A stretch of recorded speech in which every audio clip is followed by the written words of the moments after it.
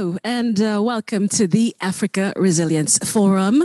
Thank you for joining us for this 3-day flagship event designed and hosted by the African Development Bank.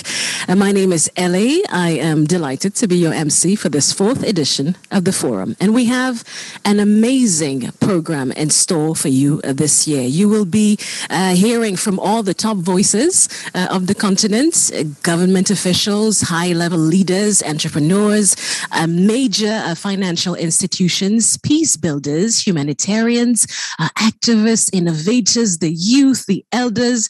They have all chosen to be here to join the conversation, to share best practices and to lay the groundwork to build a stronger, more resilient Africa, both in the face of COVID-19 and beyond.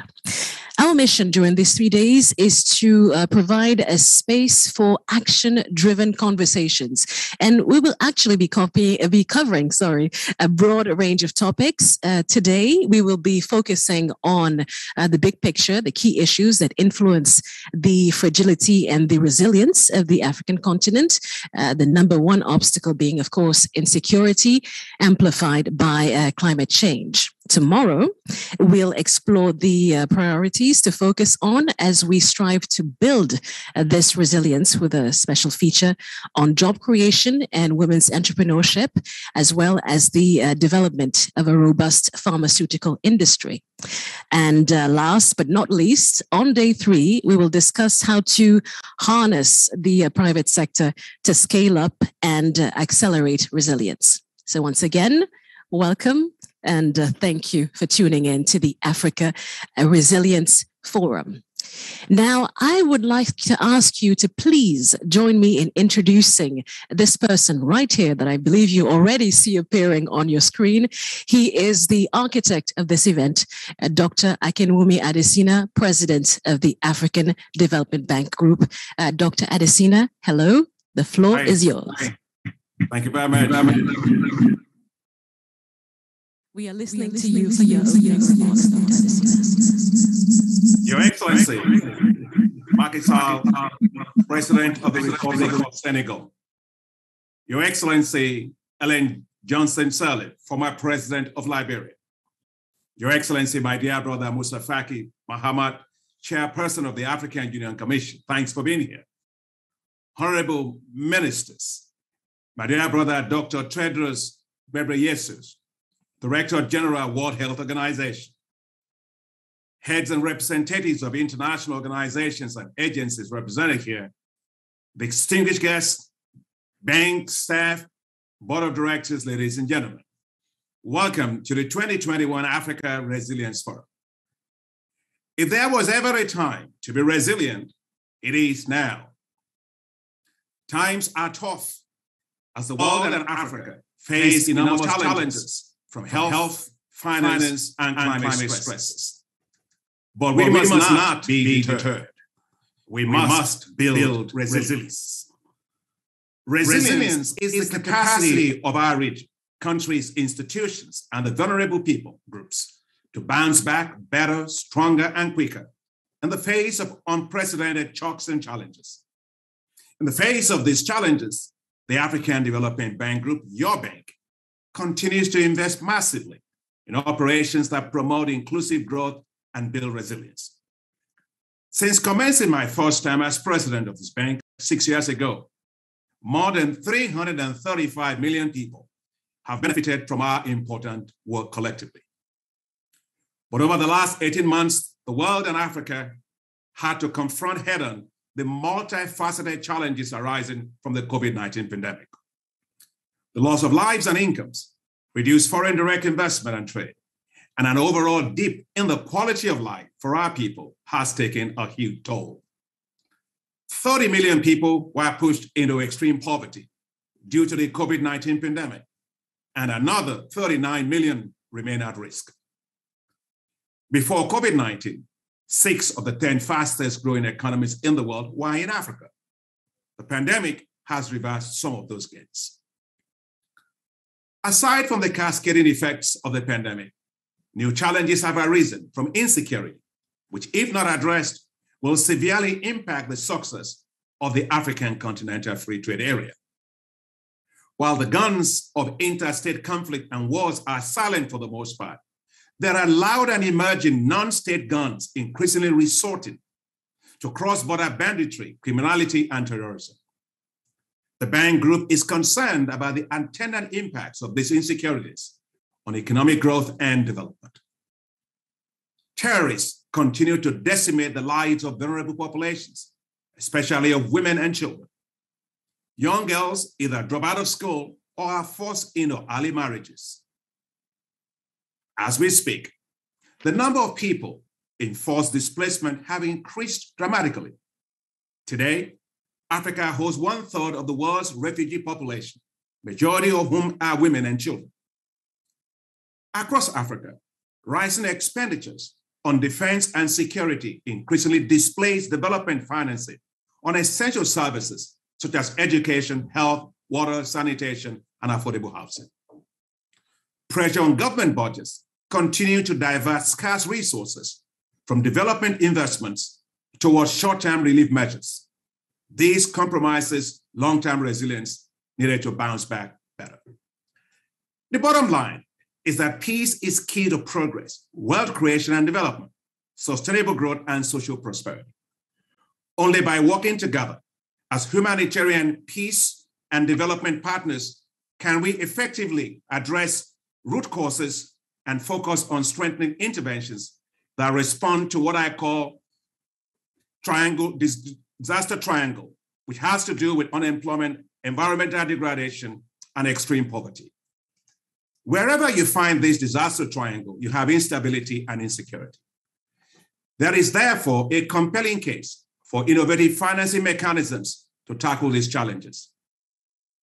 Recognizing this critical link between security, investment, economic growth, and development, the African Development Bank is collaborating with African countries to develop and structure innovative financing instruments.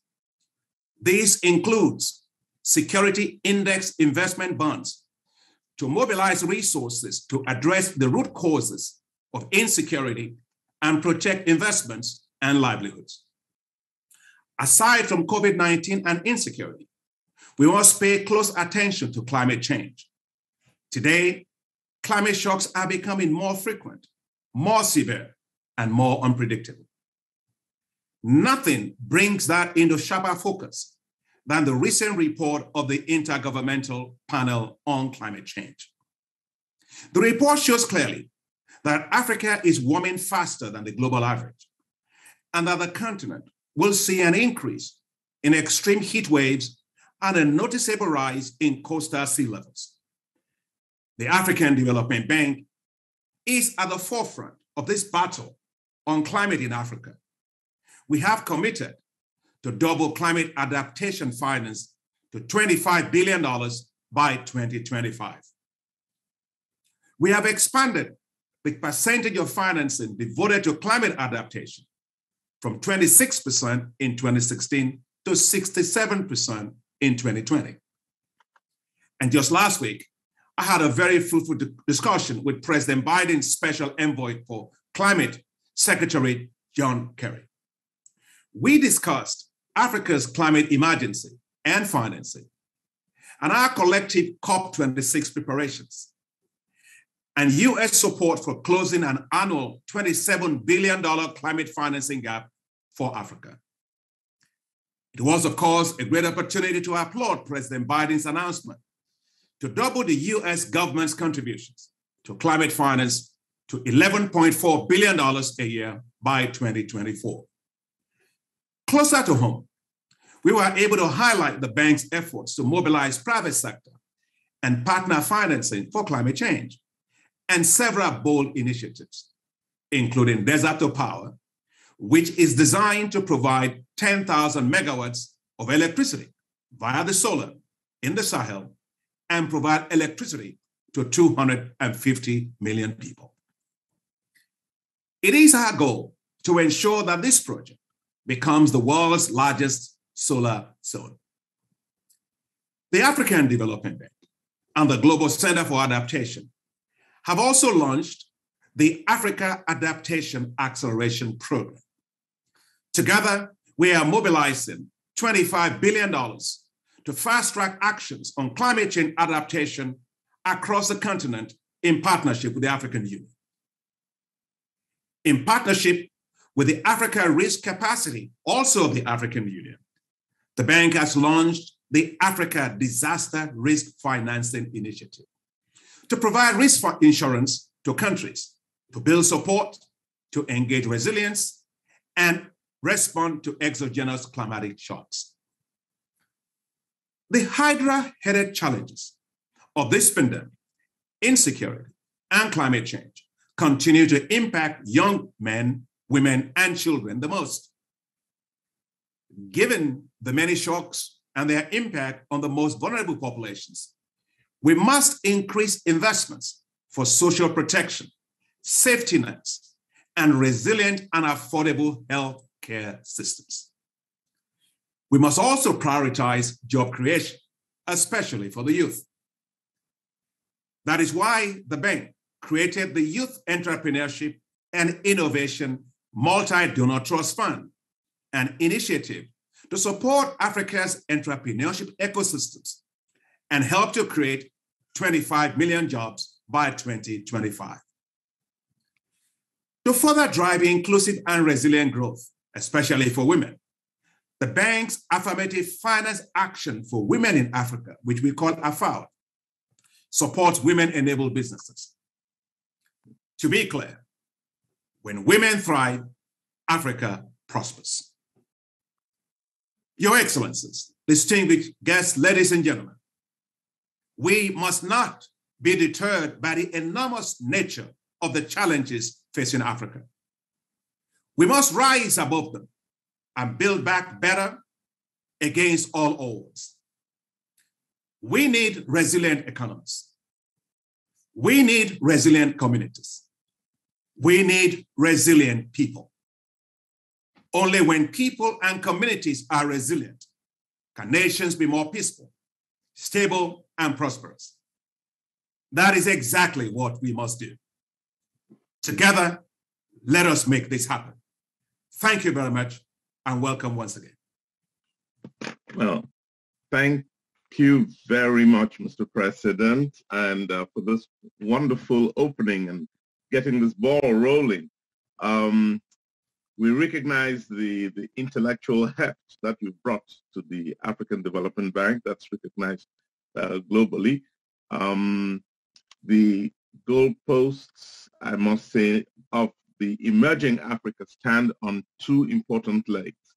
One, of course, is the financing leg, which you so adeptly control, and the other is the political, represented by the African Union.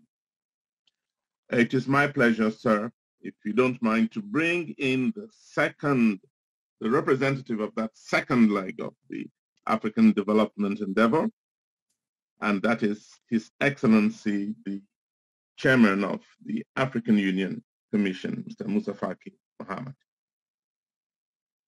Your Excellency, sir. Thank you very much. Merci. À vous, Monsieur le Président. Monsieur le Président et cher frère Adesina. My brother and Mr. President, Dr. Adesina, let me first thank you to have invited me to this forum, because the subject is very close to my heart.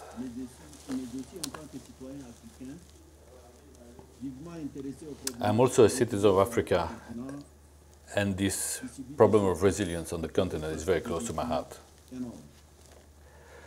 We have a lot of challenges, and they're big. So what I would like to do now is to underline 4 observations that needs to be taken into consideration about who is questioning our resilience, our adaptation, and our willingness to solve the problems. My first observation is very obvious. It's all about a huge potential in human resources and our raw material coming from our land. Our population is now 1.3 billion people. where we have more than 60% of young people, but it gives a unique chance of creativity.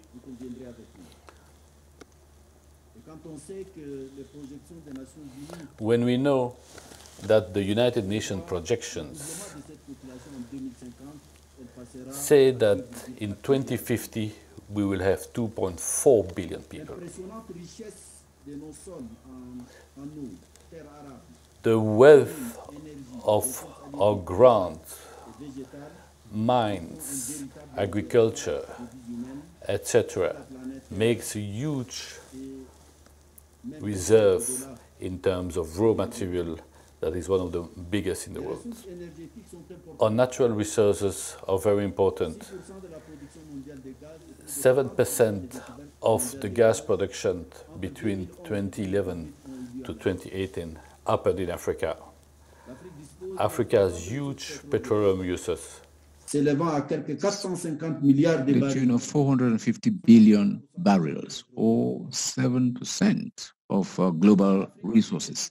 Africa hosts numerous resources vital for the energy industry and has about 20% of global uranium deposits and 40% of manganese. As you can see, Africa's assets for full resiliency are huge.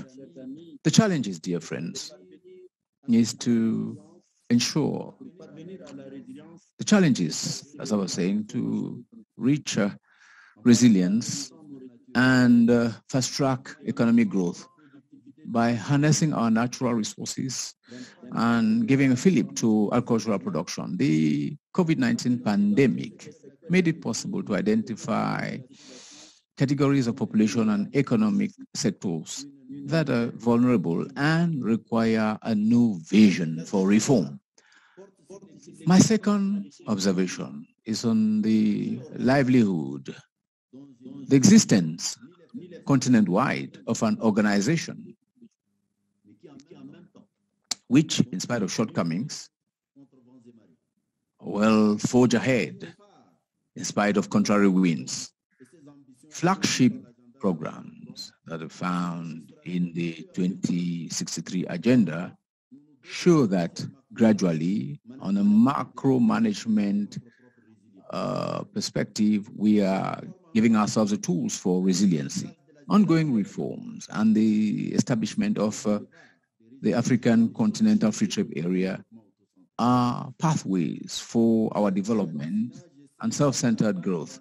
Dear brother Adesina, I know that the African Development Bank plays an important role in the implementation of the Agenda 2063, and it is rightly so that it's been tasked with sourcing for funding for the effective implementation of our flagship projects.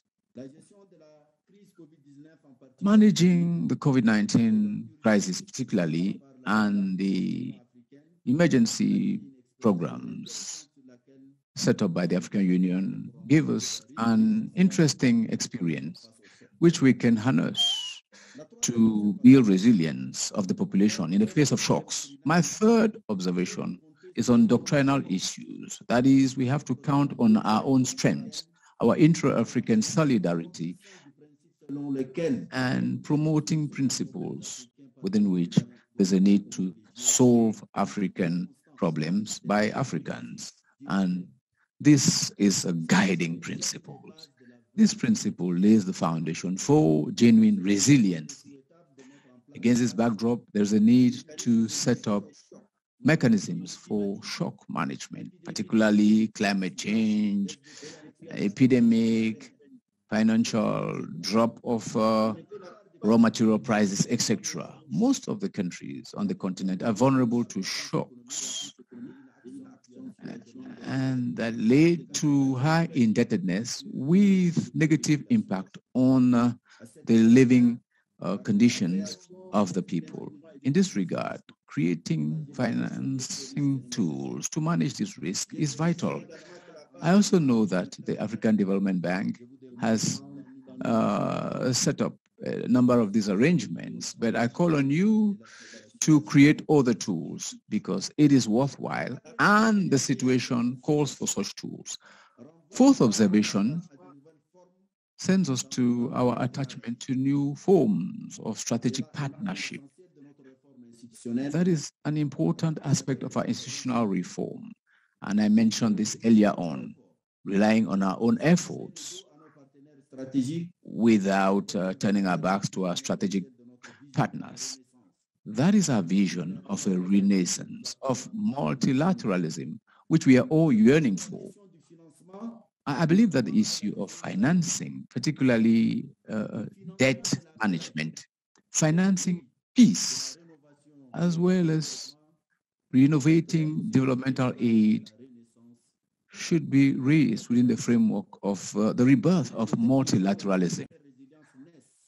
For such a vision of our resiliency to be born and to take root in our governance, political and social practices, there is the need to have a combination, a rational, streamlined combination of all the forces of the continent.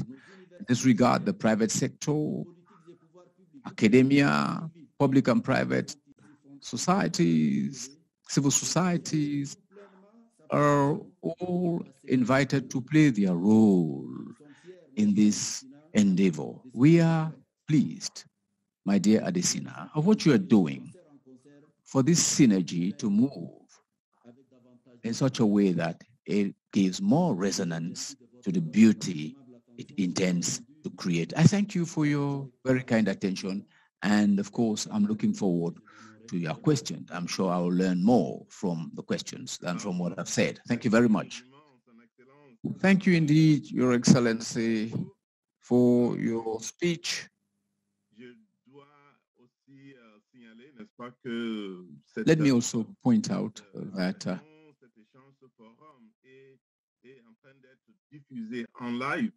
this forum is being streamed live on CNBC Africa. I'll now hand over to the President of the African Development Bank. You're known for the great ideas you brought to this institution. You've enunciated quite a number of them. You've been credited with and awarded for some truly brilliant ideas, which we all know about. What lacks in our development, though, is the absence of the spirit of implementation of some of these great ideas.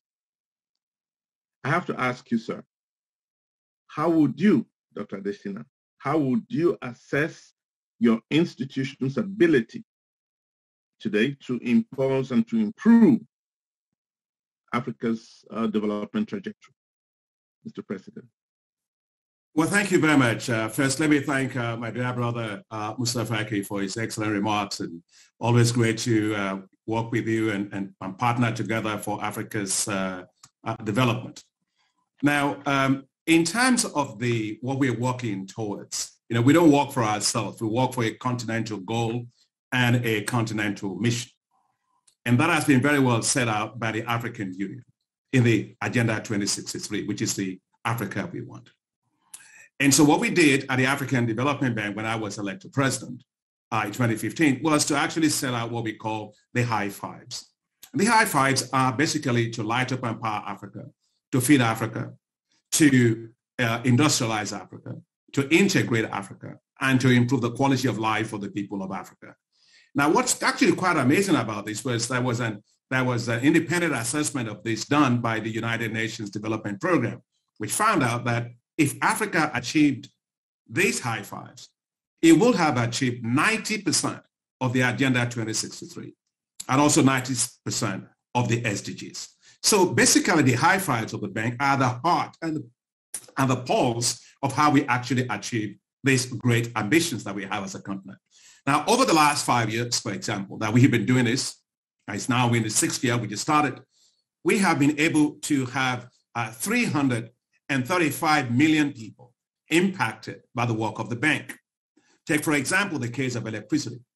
We've been able to support 21 million people to have access to electricity. And I remember when I went to Kenya and And I was in one of those villages in the Rift Valley. And it was a last mile connectivity project. And we were connecting 1.2 million households to electricity by helping the poor to get access to the connection charges by lowering it. And the government of Kenya did a fantastic job.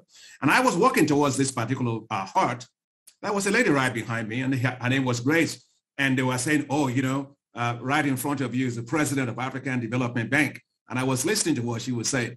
Oh, she said, well, I don't know the president of the African Development Bank. All I know is that I never had electricity before, and now I have electricity. That's the kind of thing that we're doing, changing lives of ordinary people every single day. Take the case of agriculture, for example. We've been able to provide through our support roughly 76 million people with access to improved technology via agriculture. You look at financing, for example, at least 12 million people having access to financing through investee companies that we actually invest in. You take a look, for example, at water and sanitation, which is actually very, very critical for Africa. Another 65 million people benefiting from that. And you take the case of transport, I can go on and on those. So all that to say that we are delivering results. And that's why I want to particularly thank my brother, Moussa Faki, you know, when he came to support us, to support me actually when I was asking for more resources for the African Development Bank to be able to do more. And so I am delighted that our shareholders gave us a huge increase in general capital of the bank that moved our capital of the bank from roughly $98 billion to $203 billion, which is the largest ever in our history since we were set up in 1964. So we will continue to push. Now, I just want to say one thing about the whole issue of results. We actually measure our results very well, and we are very pleased with where we are.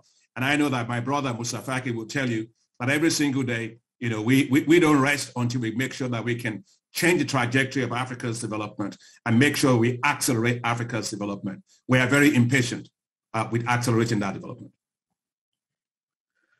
Thank you so much, Mr. President. We are living proof. I mean, what we go through as we travel across the continent, we are living proof of what you have achieved in the 6 years you've been at the bank. And I, on behalf of the ordinary citizen, which I am, the man on the streets, we thank you for what you've been able to do so far. I'll turn to Son Excellence, Monsieur Moussa Faki, avec une petite question. I have a small question for His Excellency Moussa Faki. The African Union deserves, and rightly so, it's a preeminent role in the decolonization of the continent. But things have changed. The world is evolving. Times have changed. And right now we are facing several challenges, that is industrialization, modernization, cyber security, etc., etc.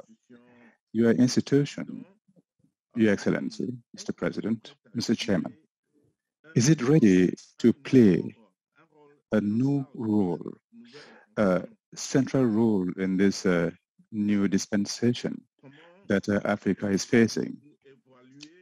How can you assess the capacity of the African Union to respond to all these challenges? Mr. Chair, thank you very much. You have given a background. That is, the AU and the African Union has played an important role in decolonization and in the freeing the continent. And I think this has been done to the satisfaction of everyone. The morphing of the Organization of African Unity to the African Union took us to the next stage, which is the integration of the continent. It is true that Africa is facing daunting challenges, as I recalled in my introductory statement. We have assets that can enable us to be resilient indeed. The goal that we have laid down in our Agenda 2063, which is a comprehensive and participatory vision and a projection into the next 50 years, is to have this prosperous and integrated Africa. Right now, we are facing significant challenges. For instance, in the area of peace, If today there's almost no conflicts between states, although we are facing the phenomenon of terrorism, we are also facing challenges of political and economic governance, which themselves are the source of conflicts within states. We therefore, well, we have all the instruments, both economic and the political, that we have to implement. I am one of those who are not totally satisfied with the situation on our continent. I think we must do better. The reform initiated some years ago also have the goal of rendering operational the African Union with all the ideals and objectives that have been set, with institutions that are capable of implementing what we have decided on. The launching of the Continental Free Trade Zone is a flagship project that we are implementing, but which itself requires a number of prerequisites, including infrastructure issues. My brother, Dr. Adesina, knows very well that to interconnect this continent, we need billions and billions of dollars every year. We cannot do trade if we are not physically connected. If there are no roads, if there are no ports, if there are no railways, if there's no electricity, this would not be possible. This is a challenge that is at the center of our concerns today. Yes, Your Excellency, I don't mean to interrupt you. I know that we need to speed up given our time constraints. President Adesina has talked about these daunting gaps, but that we shouldn't be discouraged in the face of these challenges. You yourself, as the chairperson of the most important institution, along with the AfDB, how aren't you discouraged when you see how the others throughout the continent are doing to overcome these challenges? No, we cannot be pessimistic. That is not an option at all. I am as committed as my brother, Dr. Adesina, and we're working together on most of the subjects I was talking about. Reforms. In less than 3 weeks, we will be having this summit during the mid-year, a coordination summit where all the members and the AfDB will come to take stock of projects and the development institutions. The assets are there and people are very aware now. And we have reached a milestone, even though challenges like the COVID-19 come to slow down our approach. But I think that with the contribution of each and everyone, we'll be able to rise above those challenges. What the chairperson was just saying. Yes, you know, absolutely. I mean, we're not here. We're not put here to goof around and just think that the world is easy. It's because the world is tough. That's why we're in the positions where we are. We lead our organizations. Our job is to make sure that we mobilize all the resources that Africa needs to be able to tackle many of these challenges. In fact, many of these challenges are opportunities. As the chairperson was just mentioning the whole issue of energy. He is from Chad, right? I am from Nigeria, in both of our countries. Also, you see the challenges we have with electricity, as is normal all across African countries. Yet, God is good to Africa. Okay, you look at the Sahel, the irradiation, the sunlight irradiation alone, you know, it's one of the highest in the world. And so we've decided to tap into that. And that's why we launched what is called the Desert to Power Initiative that I was mentioning in my remarks. This is very important because that will provide electricity for 250 million people. And you can imagine what that does. It stimulates economic activity. It creates jobs. It reduces migration. It builds more resilience all across the Sahel. And it also allows those countries that are basically landlocked countries to participate in the Africa Continental Free Trade Area with a manufacturing capacity, as the chairperson was saying. But one thing I also want to say that keeps the chairperson, I'm sure, and myself awake at night, is what he said in his remark about insecurity.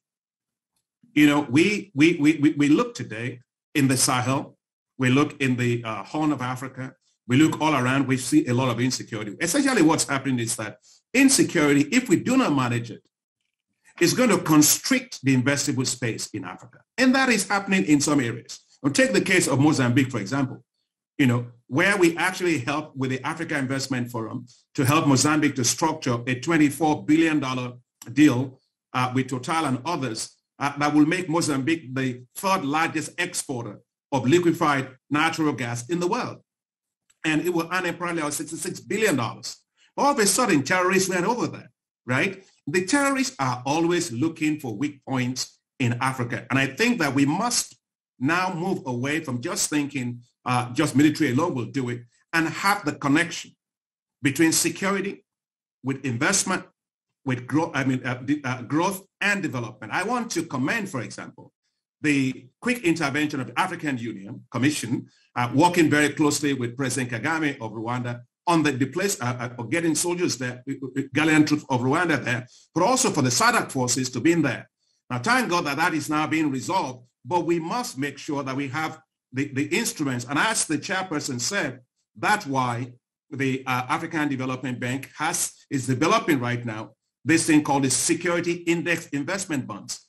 These will allow us to support countries and regional economic communities to mobilize resources from the global capital markets, low long-term interest rates, to do four things. First, reinforce Africa's security architecture. Second, to rebuild damaged infrastructure in many of the areas that have been impacted by terrorists. Critically, and third, is the issue of social infrastructure, water, education, schools. All these things are very critical to build social capital in the population.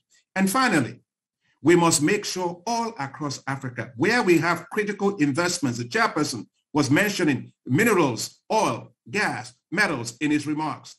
All those areas are the areas that are the growth hubs of Africa, but they are also the wicked point that the terrorists go after. So one of the fourth things that we must do is make sure that we actually create good protection and defense system around Africa's strategic investment areas. Now, these are very, very important issues. We believe that it's time for multilateral development banks to really wake up and recognize this issue of insecurity and find new tools that support countries to meet it, because their resources alone are not enough to do that.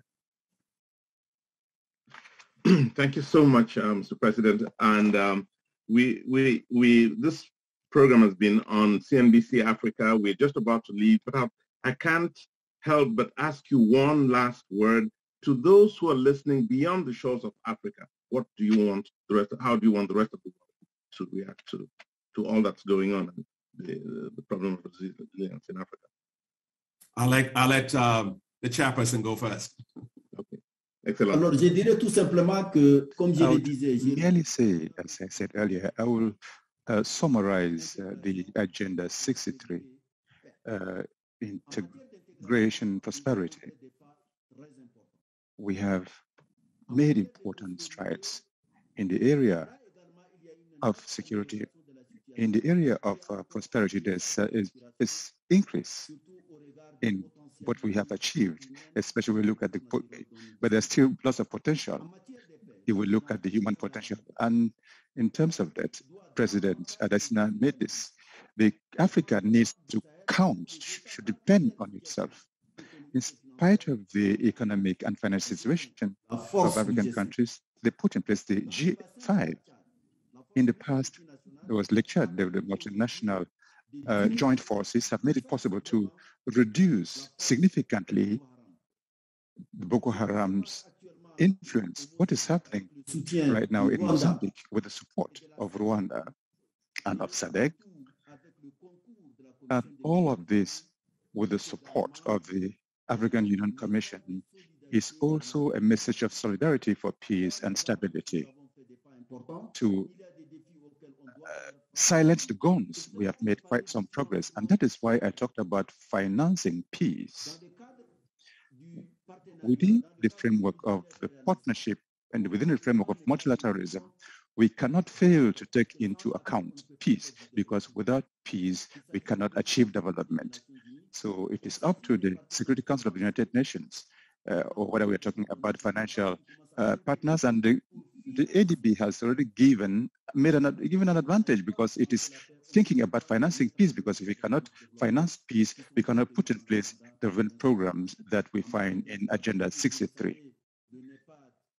NEPAD has been working with the African Development Bank, with all the other partners on areas of health. The CDC has been an extraordinary tool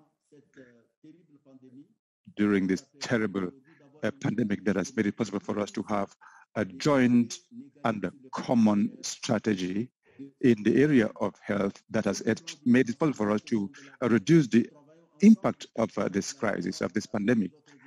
So we're working with the ADB, with our institutions, to mitigate and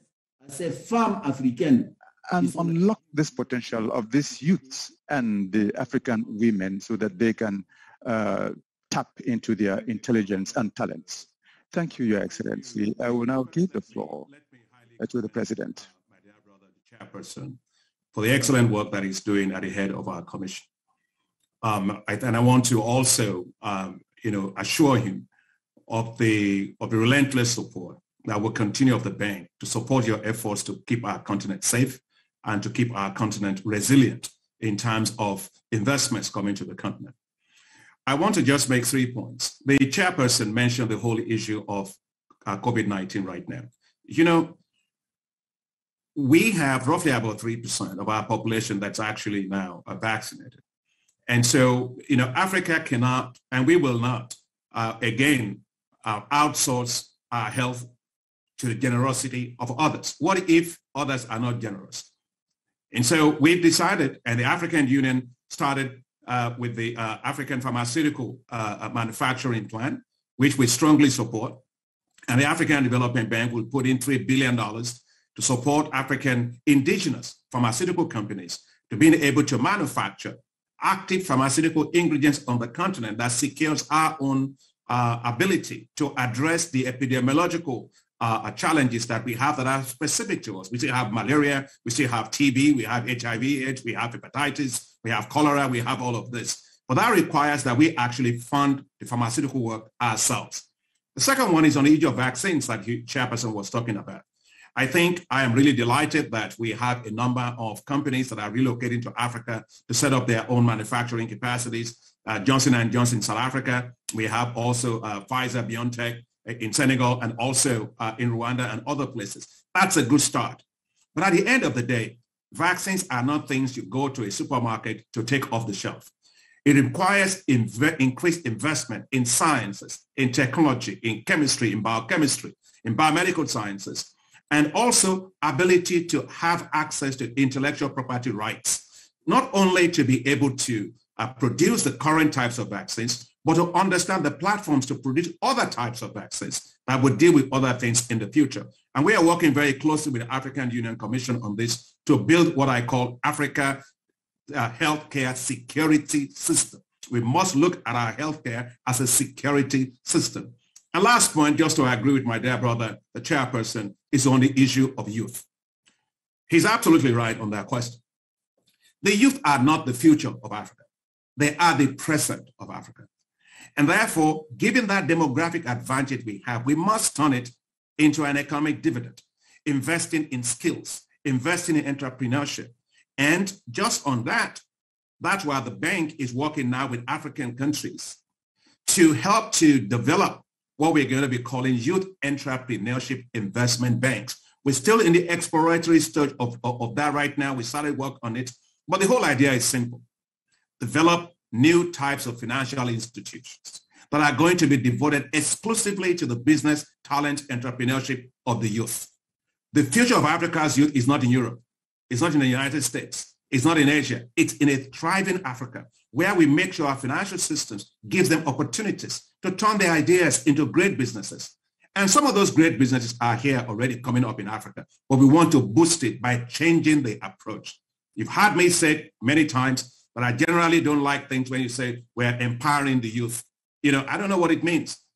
The youth actually just need investment. We must invest in their talent. We must invest in their creativity. And I think these youth entrepreneurship investment banks will make sure that we actually are financing the future of Africa today, building world-class businesses of our young people from the continent. So once again, let me thank my brother, and just to assure everybody that as he continues to do his great work on the political side of our union, we will continue with his support and others, all of our partners and shareholders, to support that vision, the Africa we want. And by God's grace, we will get there. Better words were never spoken, Mr. President. Thank you so much, Dr. Akinwumi Adesina and Your Excellency Moussa Faki Mahamat. We thank the audience of CNBC Africa for being with us through this program, and we will now hand over to the team to continue with the work of the forum, the Africa Resilience Forum. Thank you, Mr. President. Merci, Mr. Le Président. Thank you very much, Mr. Chenje. Thank you, Chairperson. Merci, thank you very much.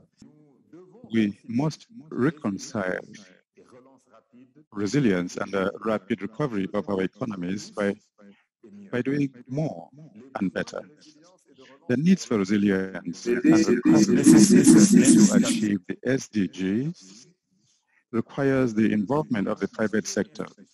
To achieve this, institutional capacity of our states must be strengthened in order to pilot reforms and the establishment of tailored, clear, and flexible legal mechanisms. Furthermore, we need to have real institutional capacity that makes it possible for us to define, during this resilience and economic recovery phase, the role of the state and of private initiative. Moreover, we should not lose sight of the importance of developing African human capital, which must play a central role in the strengthening of the institutional capacity and in the promotion of private initiative. Mr. President, ladies and gentlemen, we must continue to strive to bridge the infrastructure gap to further expand the productive base of our economies. The time has come for the private sector to take the relay to achieve sustainable growth and which creates decent jobs. In this connection, beyond undertaking reforms to create an enabling environment for business, we should put in place innovative mechanisms that will attract private investment, partnership that is supported by mechanisms like the Project Preparation Program. With such mechanisms, development financial institutions could further help the private sector to invest more and better. By the way, during the Paris Summit on the financing of the African economies that was co-sponsored by His Excellency Macky Sall, Senegal advocated that a portion of the reallocation of the special drawing rights be directed towards development financial institutions to create a leverage effect for the private sector. And the African Development Bank has a crucial role to play in the deployment of these special drawing rights for the benefit of African countries. To accompany this dynamic, states have undertaken to carry on with reforms in all sectors of activity. We also welcome and strongly encourage the decision by the Paris Summit to establish an alliance for entrepreneurship in Africa. Such an alliance, supported by the putting in place of innovative mechanisms, will make it possible to mobilize more private investment to take up the challenge of sustainable growth that creates jobs. Naturally, all these initiatives cannot prosper without sub-regional stability. Institutional crises, conflicts, demographic instability, terrorism, and border banditry are today threats to our economies and the sub-regional markets. In this regard, our countries and community institutions must work towards building strong states resolutely geared towards sub-regional integration in order to make the expansion of our markets a reality. To achieve the successful recovery of our economies, we must coalesce our resources and means to fight certain scourges such as terrorism and the financing of terrorism, money laundering, as well as illicit financial flows. On behalf of His Excellency Macky Sall, President of the Republic of Senegal, I wish each and everyone an excellent forum and hope that strong proposals will be made for a stronger and a more resilient Africa. Thank you for your kind attention. Thank you, Minister Ott, for joining us today on behalf of President Macky Sall. She also wished to add her contribution. Let's listen to Patricia Danzi, a General Director of the Swiss Agency for Development and Cooperation. Honorable President of the African Development Bank, Dr. Adesina, Excellencies, Heads of States and Heads of Government, ladies and gentlemen, dear colleagues. It is with great honor that I address you today. Switzerland holds a very special place for Africa, not only in its foreign policy. We count 30 representations on the continent. The people of Africa are also at the heart of the Swiss international cooperation. Together with partners, we work on issues of governance, education, health, food security, and economic development, as well as peace and human security. All topics that are key when it comes to strengthening resilience. Africa is a very young and vibrant continent. We owe it to this young generation that we translate our common vocabulary that consists of the 17 development goals into results. This is a commitment that we share with all of you. The African Development Bank is the leading multilateral development finance institution on the continent and an important partner for Switzerland to achieve this 2030 agenda for sustainable development. As a proud member of a voting group, Switzerland actively participates in the discussions and decisions of the AfDB's governing bodies. The work on the fragility agenda is part of our joint efforts. So are the creation of decent jobs and the boosting of innovative ideas. Worth mentioning is our cooperation in the Africa Disaster Risks and Financing Program. Many public and private partners join forces here. They are then held accountable for the results they achieve in increasing the resilience of communities. Tous ceux qui participent cette année au Forum pour la résilience en Afrique ont 5 lettres et 2 chiffres en commun. Covid-19. La pandémie nous a tous surpris et nous a rendus humbles face aux défis que la nature nous lance. Aussi, les pays qui se croyaient développés ont été mis face à leur... So developed countries have had to deal with this situation. This shock shows that how it's important to react quickly, relying on strong institutions to working and effective institutions and experienced competencies. It is difficult to deal with challenges and to mitigate shocks. Let's take Swiss cooperation, mindful of its growing involvement on the continent, and our contribution to resilience will focus on 3 areas. 1, we engage with a long-term vision in order to build a long-term partnership that's secure, cooperation and dialogue, and long-term work. 2, peace and security, that is working together in humanitarian aid in a holistic manner. We aim to contribute to strengthened institutions that work for their people and to establish the conditions for investment and businesses and to provide rapid humanitarian response as the situation would demand. 3, we are result-oriented. That we define together with our partners. I commend the bank for carrying out this debate on resilience over the 3 days of the forum. I'm looking forward to the recommendations that will come out of this forum and the commitment that will be entered into by all the stakeholders. I thank you for your kind attention and I wish you a fruitful debate. Thank you, Mrs. Danzi. I'm sure that the delegates who are in Ivory Coast, one of the 96 countries from where we have delegates who have registered to follow this forum, are happy for the call out. Finally, here are the remarks that Dr. Al-Jazza wished to share with us before we kick off today's roundtable conversations. Excellencies, I would like to thank His Excellency Dr. Akinwumi Adesina, President of the African Development Bank Group, for this invitation to speak. Conflicts, fragility, pandemics, and natural disasters are daunting development challenges. 20 of the 57 fragile states listed by the OECD States of Fragility 2020 report are IDB African member countries. Building more resilient societies requires a collective effort from governments, development actors, NGOs, and the private sector. The IDB has supported its African members to build resilience through long-term programs in various development areas. The IDB focuses on addressing the root causes of fragility and instability.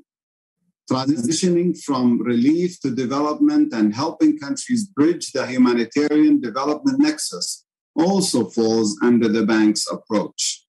Moreover, the IDB supports recovery efforts and mobilizes resources for resilience. At our annual meeting held in Tashkent recently, we launched the first Global Resilience Index. It should help IDB respond to risks and shocks posed by human-made and natural disasters. I take this opportunity to reiterate the Islamic Development Bank's commitment to cooperate with the African Development Bank and other MDBs to build resilience and restore stability to sustainable development. Thank you very much. Dr. Al-Jazza, President of the Islamic Development Bank, thank you for this renewed commitment. It is now time to launch today's talks. Discussions will be centered, as announced earlier, on the big picture issues and the emerging trends that influence Africa's fragility and resilience. Our first focus will be on insecurity and the growing financial burden that it represents. I am now going to turn to my fellow presenter, Femi Oki, to lead the talks with our esteemed panelist. Hello, Femi, can you hear us? Hello, I can. Hello, welcome everybody. So nice to see you. So, security, economic growth, and investment. As Africans, people who work in Africa, people who love and care about Africa, we know that nexus all too well. What I find particularly compelling about session one is we are bringing you innovative solutions to mitigate vulnerability and fragility. The other reason I am in love with this session is because of the speakers. From Mozambique, Minister Adriana Malaini. From ECOWAS, Dr. Brew. From the IMF, Mr. Selassie. Gentlemen, it is so good to see you, so good to have you all together. We are going to be picking your brains. But first, I would love you to introduce yourself in the context of this discussion. Why is your experience so critical? Minister, you start first. Please greet the forum audience. Thank you. Thank you very much. My name is Adrian Malayan.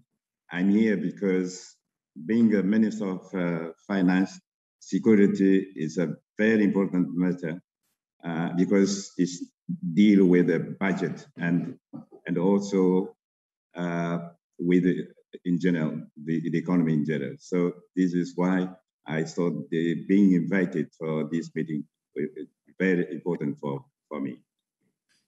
So good to have you. Dr. Brew, good to see you. Please introduce yourself to our forum audience and tell them why in particular you're important to this conversation. Thank you very much. First, I'm quite pleased to be participating in this forum on resilience in Africa. And I would like to thank the ADB for the invitation.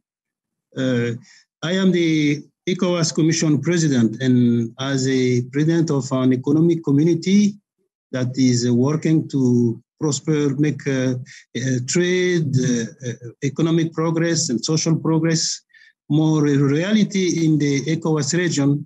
Of course, I'm interested in the resilience in Africa. And the specific one that we will be discussing, that means security and its link with economic, social development, and financial situation, is critical for the economic community of West African states. And we have, of course, countries that are facing specific issues in terms of securities. And of course, I am quite pleased to be participating in this forum. Thank you. Good to have you, Dr. Brew. And finally, Mr. Selassie, your title, please introduce you and why we cannot have this conversation without you. I'm not so sure about that, Lenny.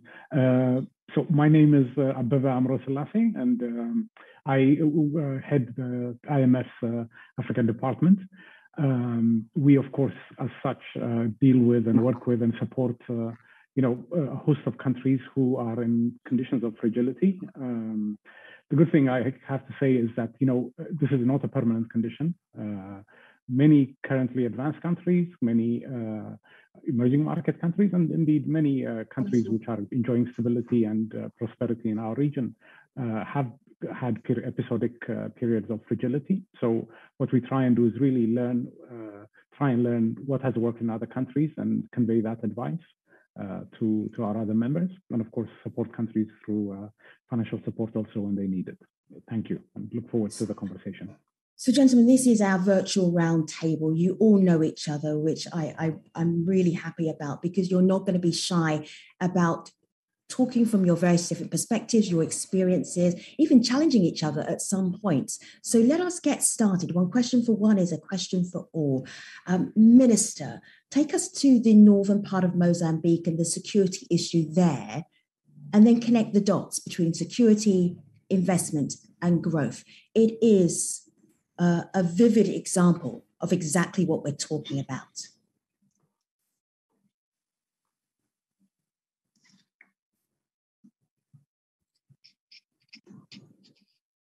Minister, I'm just going to check. Would you unmute yourself and then just start that one more time?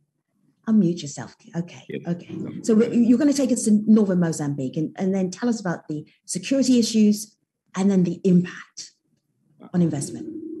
No, thank you very much. I was saying that, of course, unfortunately, we are facing very difficult moment in the north part of Mozambique.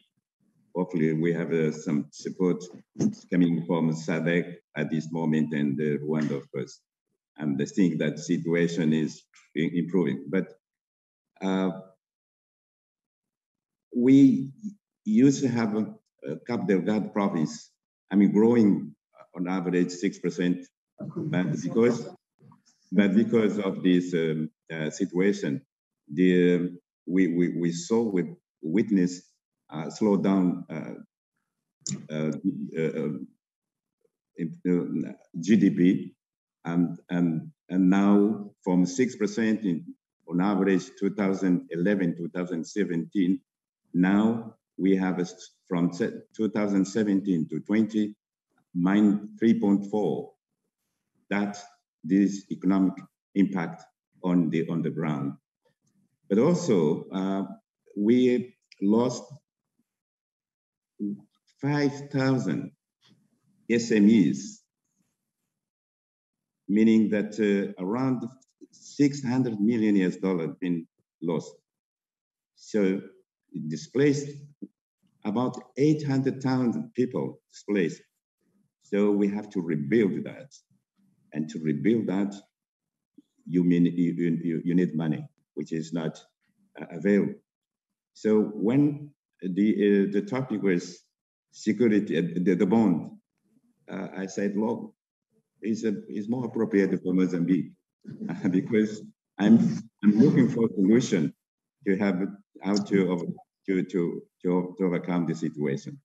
So this is a very important instrument. I want to commend the AfDB for putting this as one alternative instrument to finance. And because we have an IMF here, we will learn from him also how this can be accommodated in all this process of funding. So Cap Delgado is real a problem, and we are looking for a solution.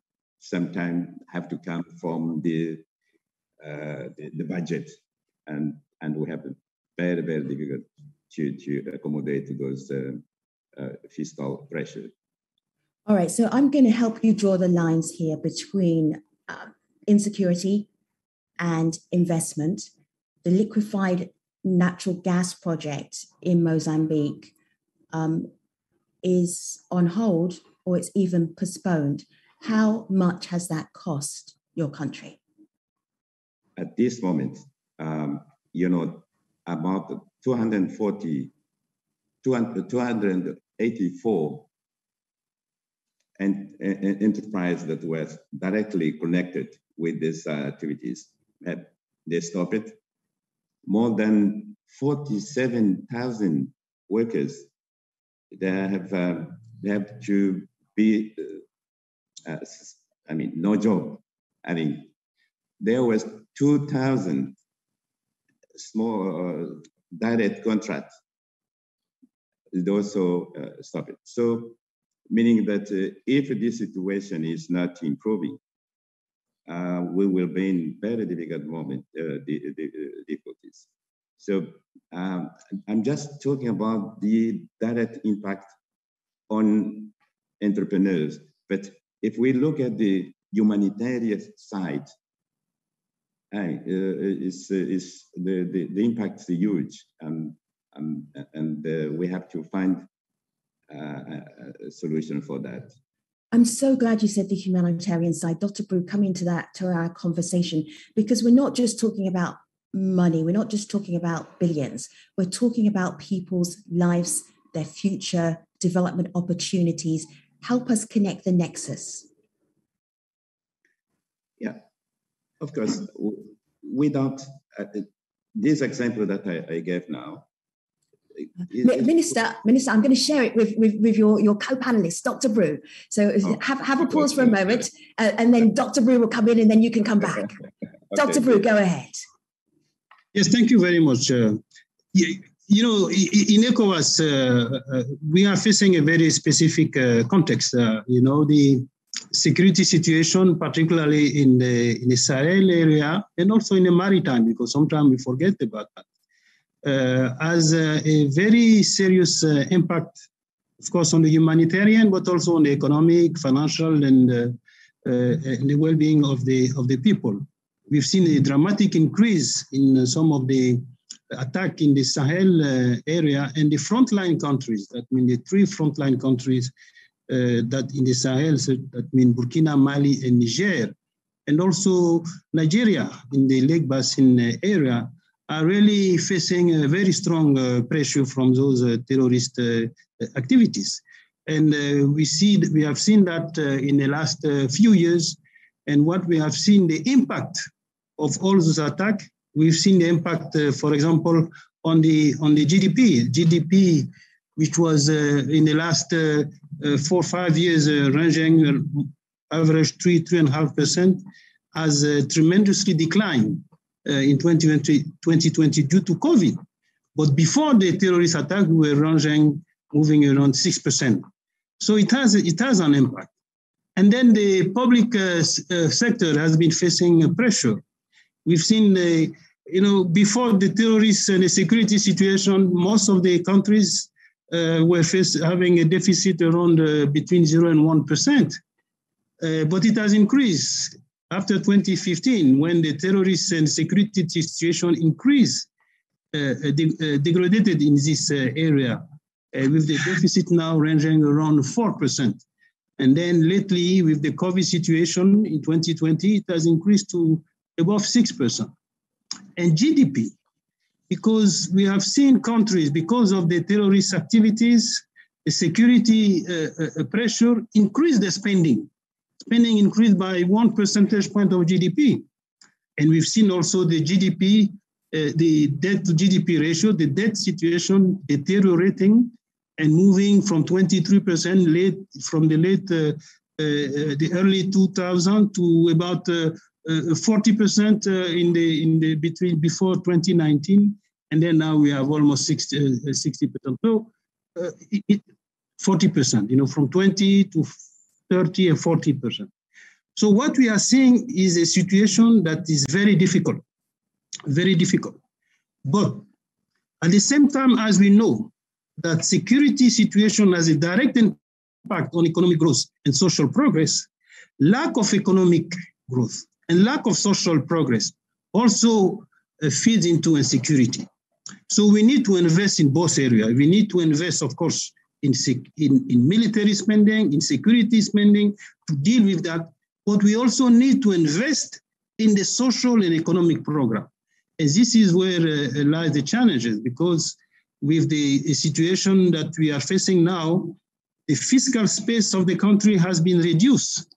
They have lower revenues because of the military, the security situation, the COVID situation, at the same time where the economic and social spending are increasing, and when they have to face also military spending. So we need to take specific action at the national and regional level to really address this double challenge that the country are facing. And I think there are lessons we can learn. I mean, we can, having seen this development in the last 4, 5, 6 years, I think we can learn some lessons from that. First, we know that the security situation is not going to disappear overnight. It's there to stay for some time. So it's a medium and long-term situation that we need to address. And we have to include that in all our development strategies. Include the fact that countries, the region will be spending more and more resources to defend itself against this insecurity. Second thing that we also must take into account is that these security challenges that we are facing are complex and feeds into some of the what we call the community situation. We have tremendous inter-community tension, social difficulties. So we need to continue to invest in economic and social program. That's really a key and very important for us to address that. We need to continue reform. That's very important. We need to make reform, domestic mobilization of resources. Dr. Wu, if I may. Yes. You have a wonderful checklist here of all the things that we need to do. Let me just go back on reform, just very briefly, because I want to share the conversation with your co-panelists. What does reform mean for ECOWAS? For us, reform in ECOWAS mean several things. First, countries must make reform to mobilize resources, more domestic resources. They also need to make reform in spending more effectively and efficiently. Security spending, social program, economic program. We need to really make sure that we are more effective and efficient. We need to also ensure that our regional, our community is more effective in terms of how we manage our free trade area, how we manage our union, our custom union. We also need to, and that's a very important thing, once we have done all that, definitively we need additional resources. We need external resources because otherwise it will not be possible. We need to make sure that we have foreign resources, external resources that come and support the program, the reform program that countries are putting together. We are addressing that at a national, but also at a regional level. We have an action plan at the regional level to address the security and the non-security, the military and the non-military action. Because as I said, it is an issue about military and non-military, that means social and economic. But unless there is, that's very important. Please let me finish quickly on this point. Unless we have substantial external resources to support the countries, it will be really impossible. We welcome the G20 decision on the SDR and on the external debt. ECOWAS benefited almost for 7.7 billion US dollar, but it is not enough. And I would like to remind that the African Union called for 100 billion financial resources to support Africa. So this is where I think, our meeting is critical, because we need to ensure, and that has been a request, and I'm glad the speaker from Senegal has reminded us that the SDR allocation, the 650 million, I think my friend from IMF will speak more than that, but the Africans are calling that the amount that has not been allocated, part of it be redistributed to the African countries that are in need. And part of it could be channeled to the institutions, such as the African Development Bank, that can leverage that and lend back to the countries that really need to face the spending, security, and non-security. Okay, let me just bring in Mr. Selassie here. We're talking about extra resources needed for African countries that have conflict or security situations. How does the IMF, how do you look at this issue, this challenge? Thank you, Femi. It's difficult to follow what Minister Malian and President Bru have said, because they've really explained very well many of the challenges that countries in the region, particularly those facing raging conflicts, are facing. But one point I would like to add here, though, is that it's important to, of course, address a security challenge, but also as we are framing development policy, as we're framing economic policy, the underlying causes of the conflict. In some cases, I think higher military spending is not the only solution. I mean, you have to also be tackling at the same time the root causes of the conflict, whether these are deeply political and deeply domestic issues, or in some cases spillover from conflict that's taking place in other countries. So I would argue that in the Sahel, there is, of course, terrible conflict going on, but maybe, in countries bordering the Sahel, beefing up security can be the first order type economic and political policy response. But and at the end of the day, without addressing the root causes of the conflict, I don't think we'll be able to move on. So that's just one point I felt was missing and wanted to. Mr. Selassie, can I ask you, are you seeing the funding, the resources going into addressing root causes rather than funding security? Great, thank you. Great minds. So, of course, one of the challenges for countries face is the amount of resources they have, whether it's from tax revenue collection, even including aid, is limited, right? And when they face security challenges, what happens is that amount of resources they have goes down even more. So revenues tend to be affected because you cannot collect revenues in the tax-affected regions, or growth declines. As Minister Maliani was pointing out about the adverse effects that the delay in the LNG investment is having in Cabo Delgado. And that, at the same time, you have to increase military spending. So that tends to squeeze spending on development areas, spending on, human capital development. And I think that is where we come in. One of the things, Dr. Bru knows this because we've had a lot of conversations in his previous capacity, but also he knows the conversations that we have with governments in ECOWAS area, for example. One of the things we've been trying to do is provide resources to allow governments to limit the extent to which development spending is being crowded out by higher security spending. Yeah? So, a feature of, quite a lot of the support programs and the financing support that we've been giving countries is exactly to avoid the compression, avoid the cuts in domestic spending, development spending that often takes place in countries in conflict. So there is some resource going there, but by no means, I don't think enough. As Dr. Bru also pointed out, that's why we've seen debt levels in these countries going up. I think for the Sahel countries in particular, I think there is a crying need for the international community to mobilize and make sure that development spending is not being crowded out by security spending, and much more support, I think, is needed. Mr. Selassie, that's something we've been advocating. How do you advocate for that? So, we make the case, as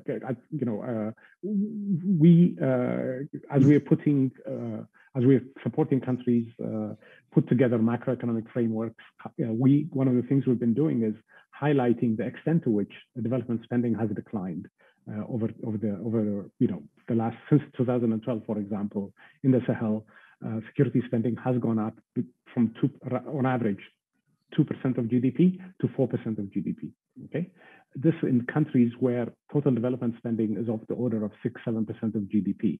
Imagine, what those countries would be able to do if they could have 33% more development spending.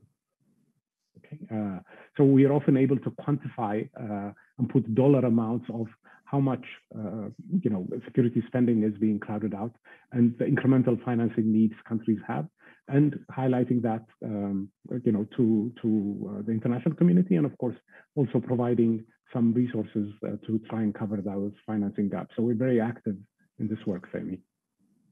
So, gentlemen, I want to focus on the most important part of this session, which is the innovative solutions to mitigate against vulnerability and fragility.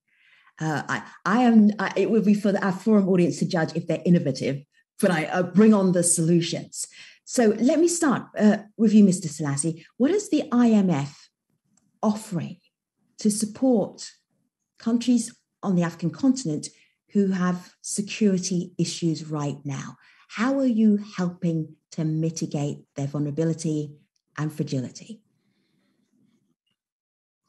So I think there are two main avenues through which we're helping. I think, it may seem unsexy and very bureaucratic, but really, I think our mandate and really our strength as an institution is in helping put together the macroeconomic, the aggregate economic picture in countries, highlighting what the imbalances are in terms of financing, in terms of policy challenges, and working with our governments to find solutions to this. In some cases, the solutions are internal. Dr. Brew, for example, mentioned domestic revenue mobilization. So we do quite a lot of work with tax revenue authorities on how to maximize tax revenue collections, which of course is by far the most important source of financing countries can have.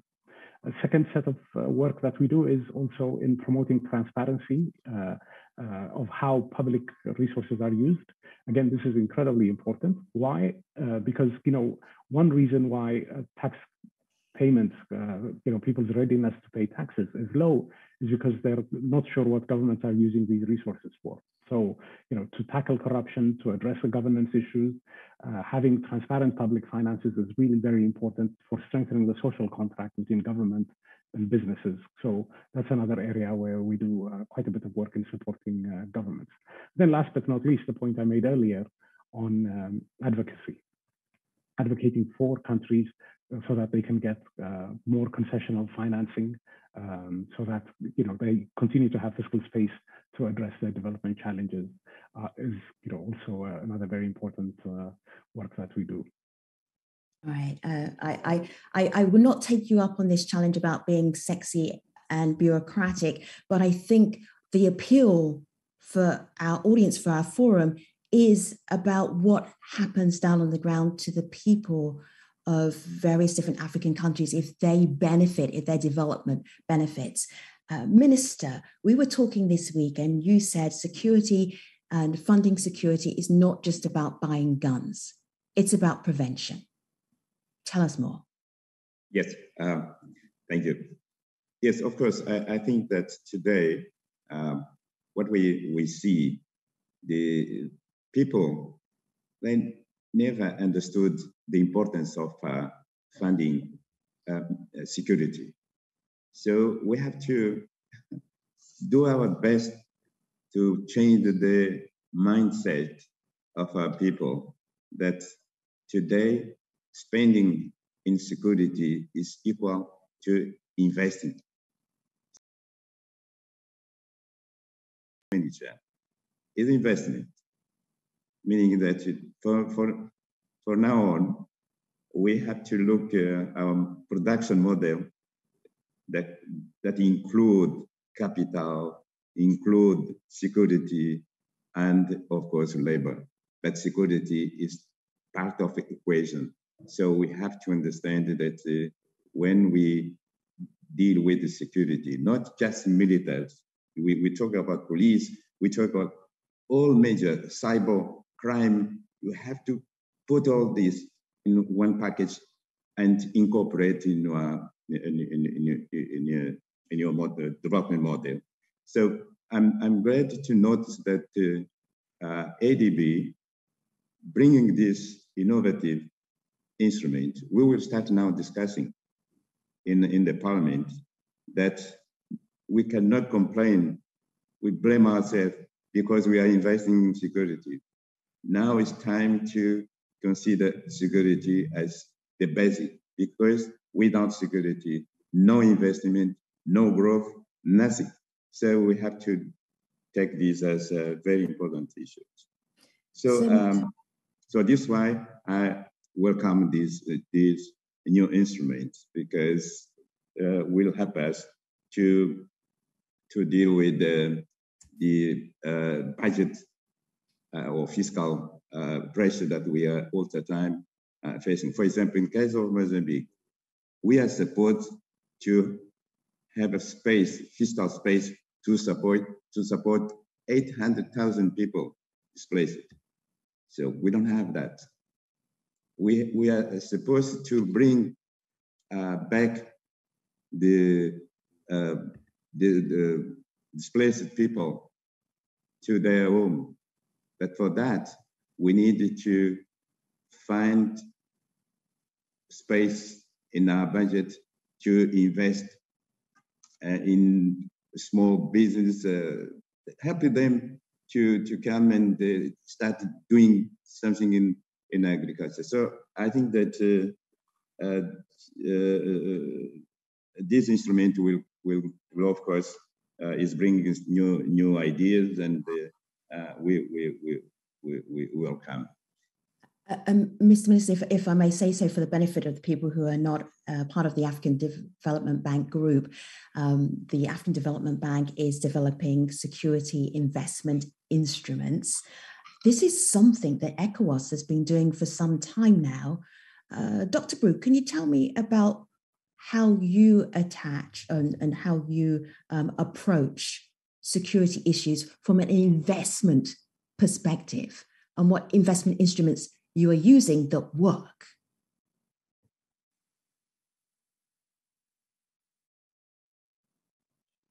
Please unmute yourself, Dr.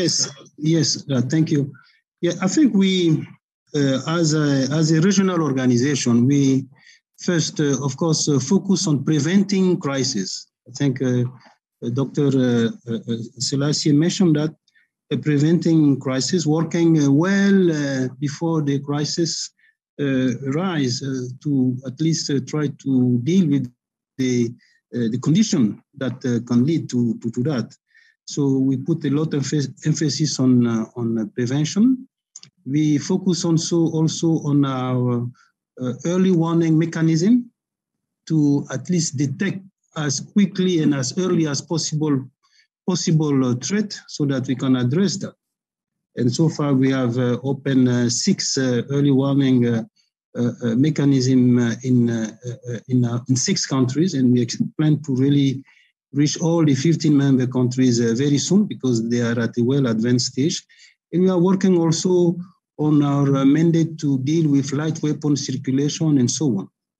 We focus also a lot on social and economic program, particularly in affected area, particularly in areas that are subject to really those threats, because we have to make sure that we do not favor conditions that will facilitate manipulation by terrorist group. So we have various programs that deal with education in rural areas, health, infrastructure, to create a job, for the young people in particular, and also for the women. because we have seen that the gender-based violence are always one of the things that happen when we have this insecurity in the countries. Of course, this fiscal space is very important. We have mentioned that we need to help the country have the fiscal space to address the critical investment that are needed to address economic growth and address at the same time security issues. We have looked at we have heard about this instrument proposed by the African Development Bank. I think that is very important. The demand is there because, as we said, the member countries, the countries, at least in ECOWAS, have the demand and the need to that due to the situation that they are facing. So we think it is a good instrument, but it need to be, of course, we need to continue to develop, to think about the best way it can be put together. Dr. Brew, for the benefit of our broader audience, do you want to explain what you know about the African Development Bank's investment instrument for security at the moment? How do you understand it? Just very briefly.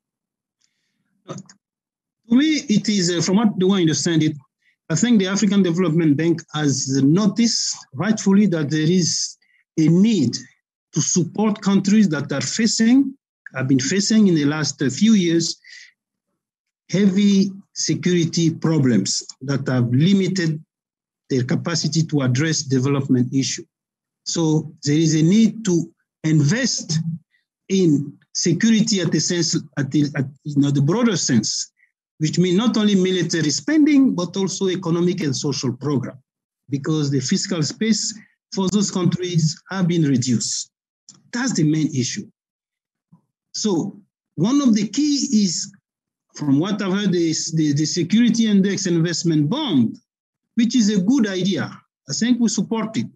We just it has to, in this design, take into account a few, I think, critical and important things. It should not, in our view, increase unduly the debt burden of the countries, because they are already at a high level. So it has to be designed in a way that it is really also taking into account the situation.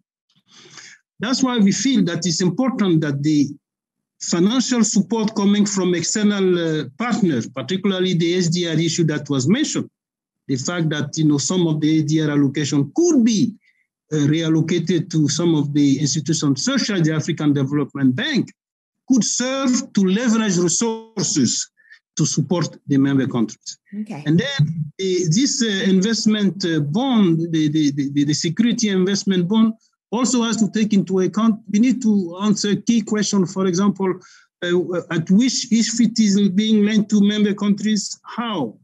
It has to be long-term concessional lending because of the debt issue. And also, if it is a long-term security index bond, is there a secondary market? So there is a few technical issues that need to be addressed. But otherwise, we think that the idea is good. The reality is there is a need for that. It's just that we need to iron out some of the key elements that I have indicated. All right, gentlemen, this is your 2-minute warning. I am going to, in 2 minutes, ask you to ask each other pertinent, candid, provocative questions. So be ready for that. When we have ECOWAS, when we have the IMF, and we have the Minister for Economy and Finance of Mozambique in the same space, I know there are things we need to talk about. All right, so be ready for that. Be thinking up your questions. But first, Mr. Selassie, this idea of security investment instruments, does that come under the category of innovative solution? Or is it the same old thing, but applied differently? Thoughts? Thank you, Femi. So, I think a key element of any instruments, any modalities for financing that we come up with for countries in conflict is that has to, take into consideration is the effect it will have on debt, okay, on public indebtedness, because you'd be in the near term alleviating economic difficulties, but in the long term creating debt issues which could come back to haunt the country. So one thing that we've been very mindful of and pushing for countries in conflict situations facing terrorist threats and the like is for them to have access to concessional financing so that they can maintain development spending, so that they can continue to address the human toll that conflict exacts. So I think that's really a very important element. I want to put a little bit of I want to try and address a couple of the points that President Brew raised in terms of what support IMF has done and could continue to do.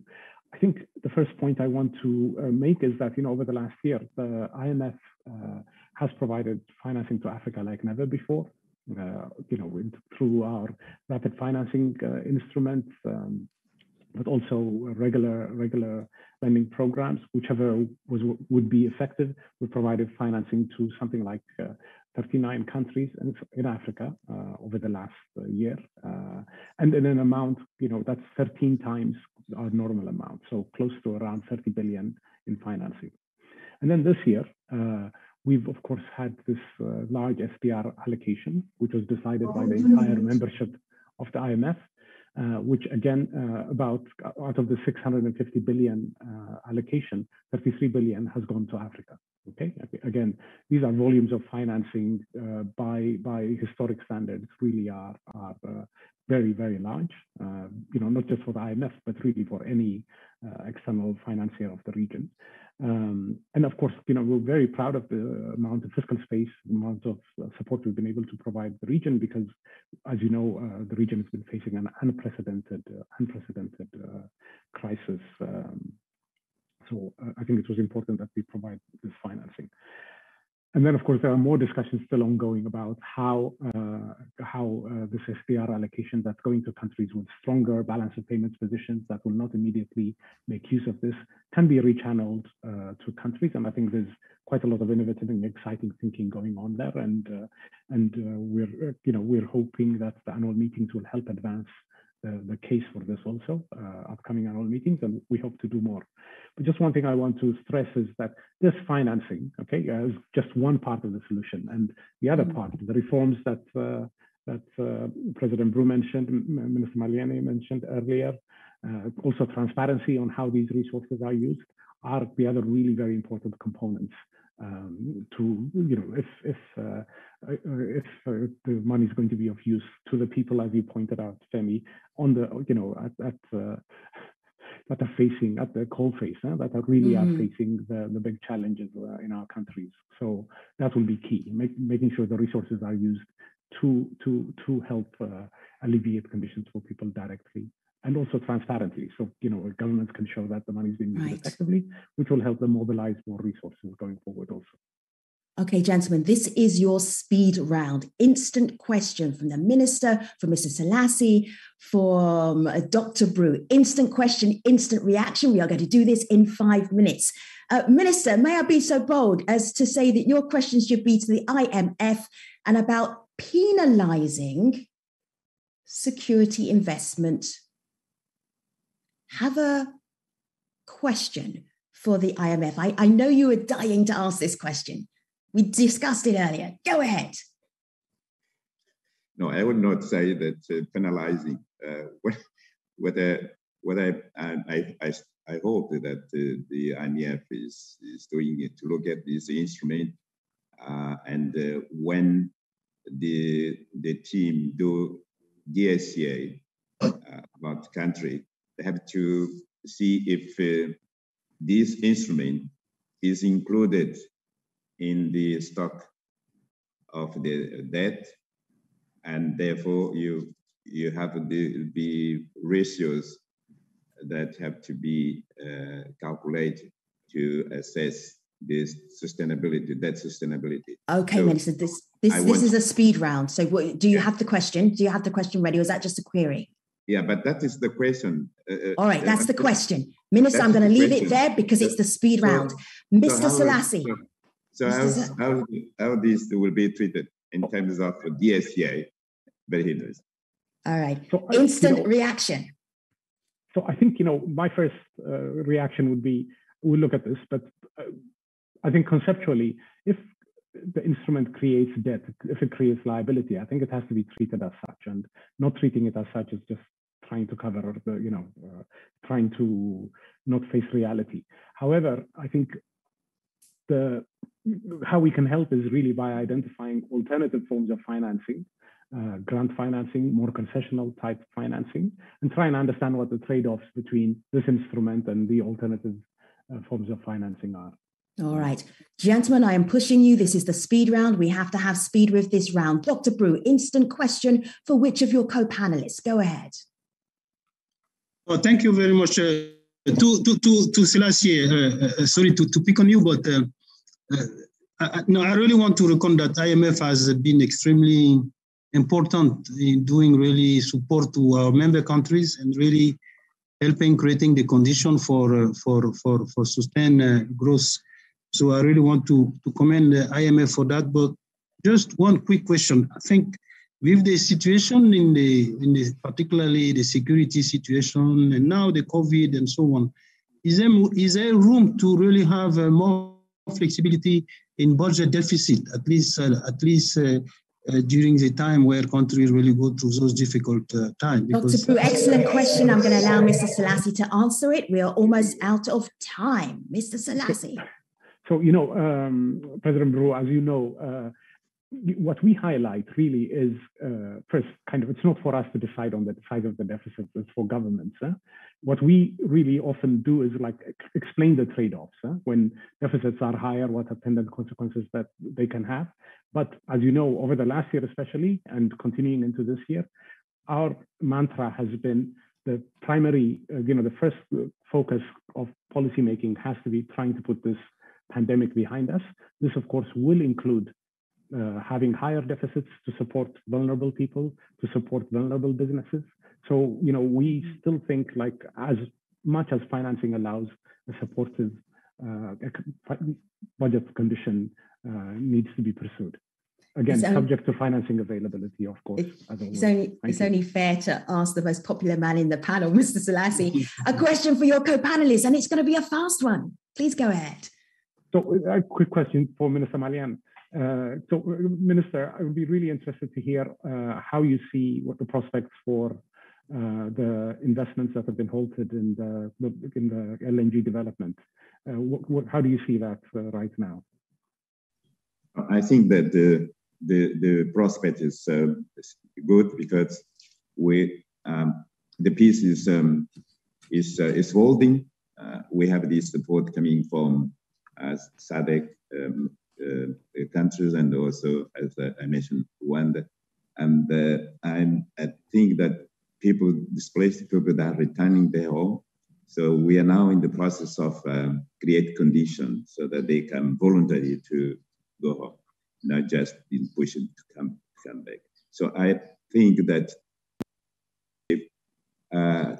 expected time of delay will be reduced because we have these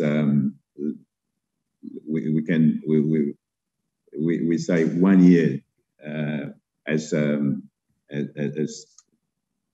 time that allow it to delay the project. But I think that taking this situation today, I think that will not be the case. So we are doing our best to have everything that we're looking for. So, Minister, Mr. Selassie, Dr. Brew, thank you so much for your excellent questions, for sharing the co-hosting duties with myself. This concludes session 1 at the Africa Resilience Forum.